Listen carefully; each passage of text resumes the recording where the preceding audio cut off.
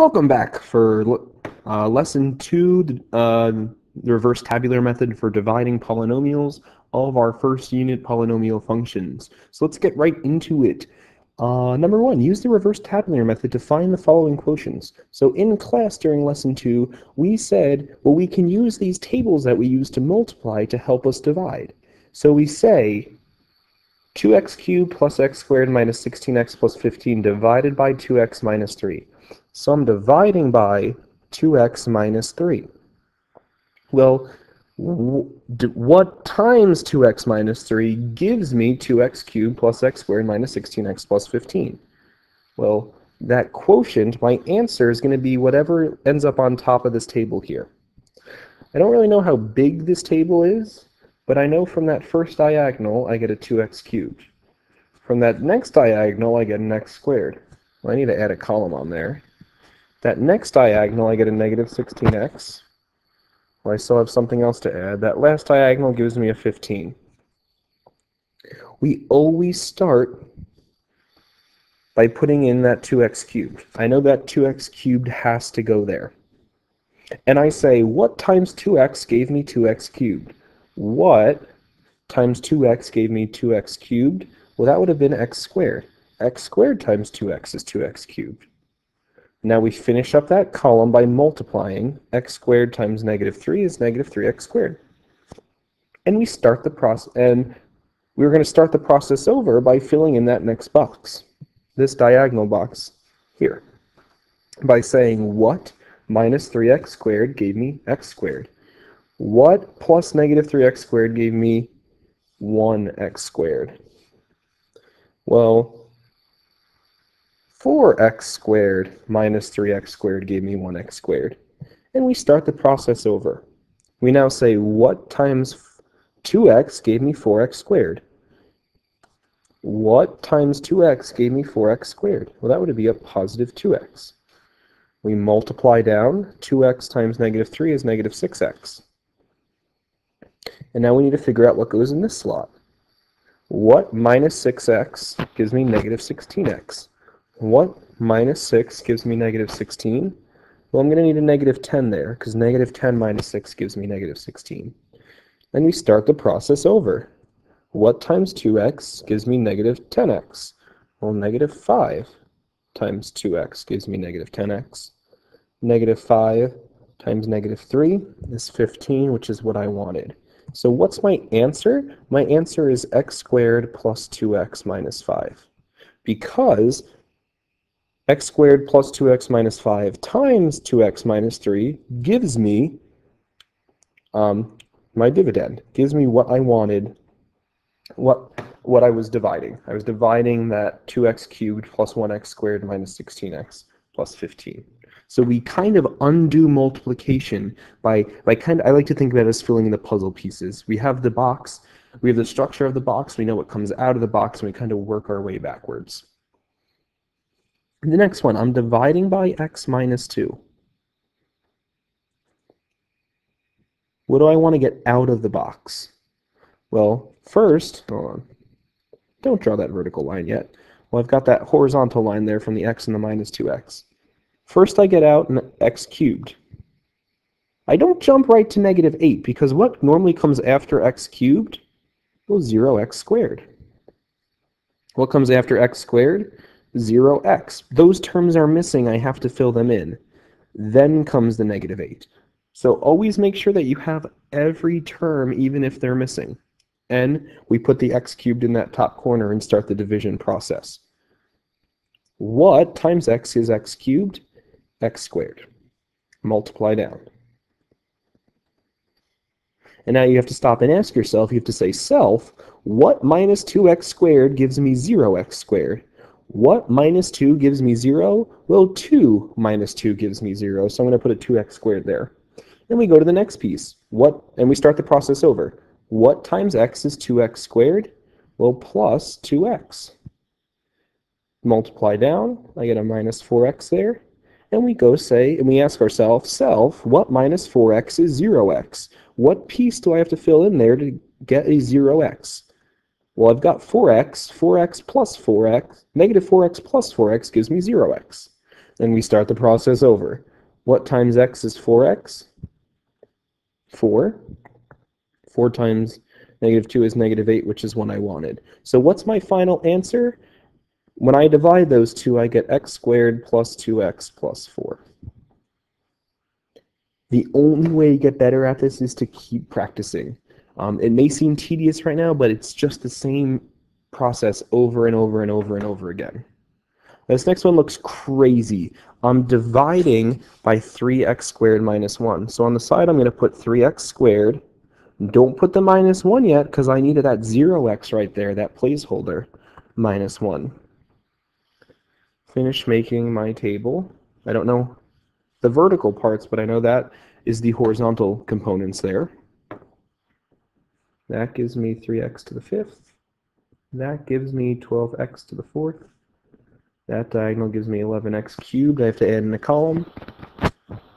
2x squared. Make sure you're going in order, and x could come next.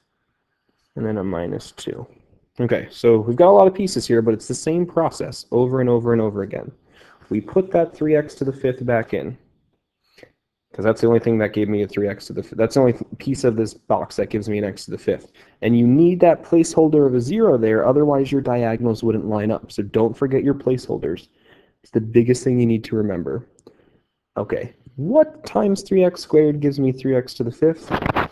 Well, 3 times, so that's good. I'm missing x cubed. Multiply down. Well, that's just 0. You could say it's 0x to the 4th if you wanted, but it's just 0. Minus 1x cubed. And now we move over to this piece here. I've got 0. I need 12. So 12x to the 4th had to go there. Now we start the process over. What times 3x squared gave me 12x to the 4th? Well, last time I checked, 4 times 3 was 12, and x squared times x squared is x to the 4th. Multiply down, okay. That's going to give me 0x cubed. Or really it's just 0, but that's fine. Minus 4x squared. Move to the next column. These 3 pieces that I just dotted in red have to give you 11x cubed. You've got negative 1. I want 11. So what minus 1 gives me 11? Because that's just a 0, I can ignore that. 12 has to go there. 12x cubed.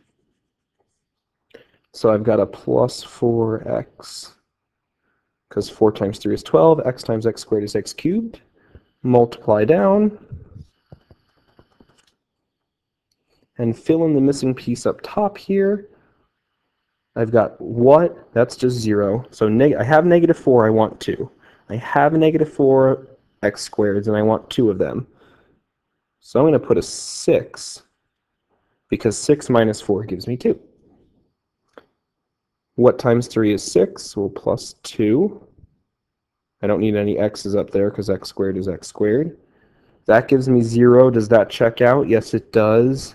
Does that check out? Yes, it does. So what's my quotient? My final answer is x cubed plus 4x squared plus 4x plus 2. That was a tricky problem. And guess what? If you can do that problem, you can pretty much do every problem that I will throw at you. So this number 3 here, this third problem in this homework set was probably the trickiest problem, because you had to account for that 0 row there so things lined up, and it was just a lot of work. It's tedious, but once you get good at it and you get fluent at it, it becomes it becomes a speedy process. All right, I'm dividing by 2x plus 1. I've got a 4x squared, an 8x, and a 3. You're probably like, wow, Mr. H, thanks for taking it easy on us on this one here. That's a 4x squared. Well, 2x times 2x is 4x squared. I'm going to multiply down. 2x times 1 is 2x. I need 8. I've got 2. So that's got to be a 6x. 3 times 2x is 6x. 3 times 1 is 3. It checks out. So what's my final answer? My quotient, when I divide those polynomials, you get 2x plus 3. And finally, first compute this quotient. Okay, let's do that first before we even read on. I see division. I'm thinking, wow, how do I divide? I'm going to try the reverse tabular method. I've got 3x cubed, 10x squared. I'm going to need to add in a row, minus 14x, 4. Okay, 3x cubed had to have gone there. What times 3x is 3x cubed? Well, x squared. Multiply down. I need 10, I have negative 2. What minus 2 gives me 10? Well, 12 minus 2 gives me 10. Start the process over. 4x times 3x is 12x squared. Multiply down. I've got negative 8, I need negative 14. What minus 8 gives me negative 14? So I'm going to be negative 6, because negative 6 minus 8 gives me 14. So negative 6x, because those are just like terms. Plus, well, what times 3x gives me negative 6x? Not plus. How about a minus 2 goes there? Minus 2 times minus 2 is positive 4. So it is a factor, it checks out. So what's my answer? There it is right there. That's how I divide them. Then express that polynomial there, the top, as the product of 2. So this is getting at that point of how multiplication and division are related. If I multiply these two green pieces together, I get the dividend. So I can say 3x squared plus 3x cubed, it's a typo there on my part, 3x cubed plus 10x squared minus 14x plus 4 equals the product of these two polynomials. So I can say, if I multiply those two polynomials together, because that's what the table does, if I multiply those two together, I get my dividend. So this is getting at the idea of multiplication and division are related, and it's going to help us factor in the future. Explain your reasoning. So explain your reasoning means write a sentence. If we think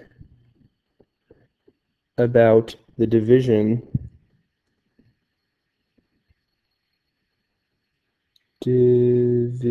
problem as multiplication,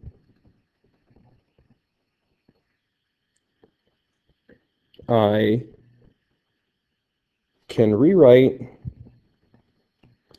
3x cubed plus 10x squared minus 14x plus 4 as 3x minus 2 times x squared plus 4x minus 2. So the key thing is here, we had to think about the division problem as, wait a minute, this is actually a multiplication problem. If I multiply those two polynomials, I get that dividend that I wanted. Sorry for the typo up there, that's supposed to be 3x cubed. Thanks for joining us for lesson 2.